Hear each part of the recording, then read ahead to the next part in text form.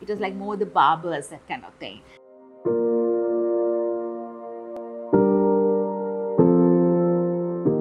That time, no one like considered hairdressing a serious thing.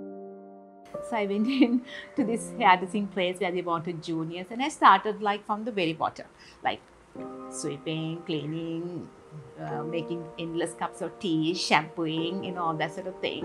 And that's exactly what I try to do with my staff as well. When they start, they have to start from the bottom.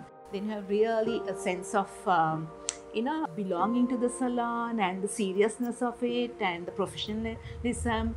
So I would say that when I came back, I may be the person who introduced blow dries to Sri Lanka, because at that time it was all like these roller sets and that kind of hairdressing level it was.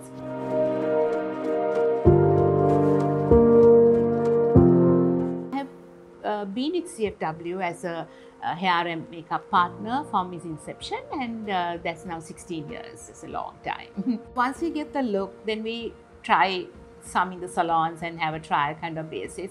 Then of course the designers get involved and they would ask what the look is. Fair enough, they want to complement their clothes. So then sometimes they want a little change here and there. So if we can, we do it. If we cannot, we explain to them why we cannot. I think we have been doing a really great job from day one.